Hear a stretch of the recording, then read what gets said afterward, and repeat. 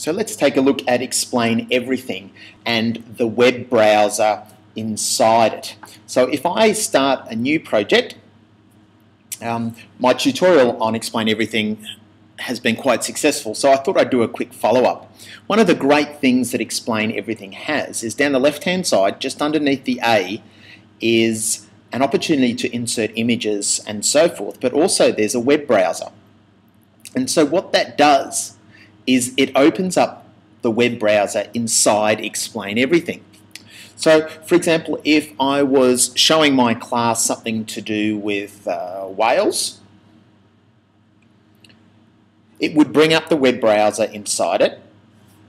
I could then go to my image, or my website, sorry, and then that allows me to scroll up and down and actually show my students the information on that.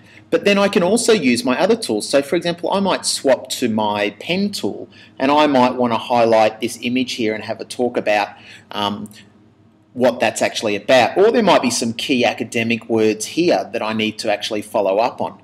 I could also use my other tools, for example the A, which is the text tool.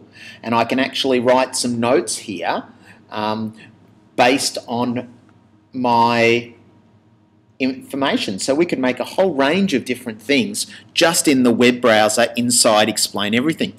We could also do a recording, so the students could actually do a recording down the bottom summarising, for example, the text within that web browser, and then move to the next slide and have a look at another website.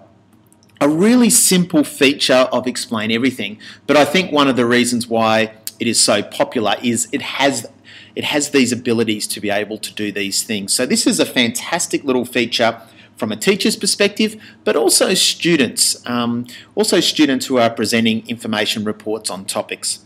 Paul Hamilton here, signing off.